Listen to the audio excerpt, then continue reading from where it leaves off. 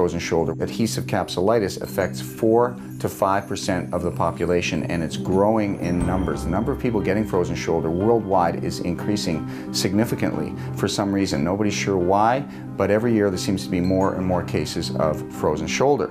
And the condition is excruciatingly painful. It is one of the most painful conditions that exists known to man. They can't put on their shirt, they can't put on their coat, they can't wash their hair, they can't shave their underarms, they can't do anything. It's completely and totally debilitating. I've not been very good at washing my hair. Turn around, let me see if you try to put it on behind your back. Go ahead, turn around. I can't, I literally can't.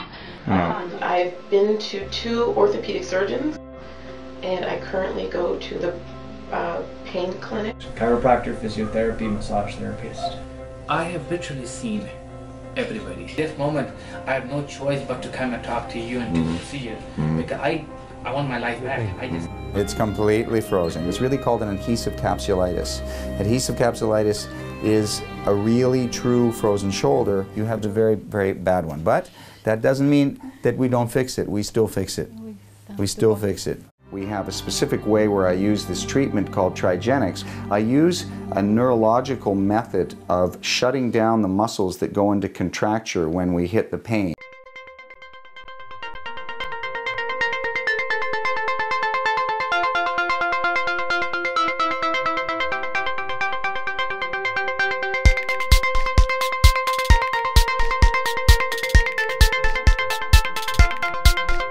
All of the procedures that I've done over the last 10 years, not a single one of them has ever come back to have done a second procedure, and none of them have had a reoccurrence of the frozen shoulder. So the prognosis is good.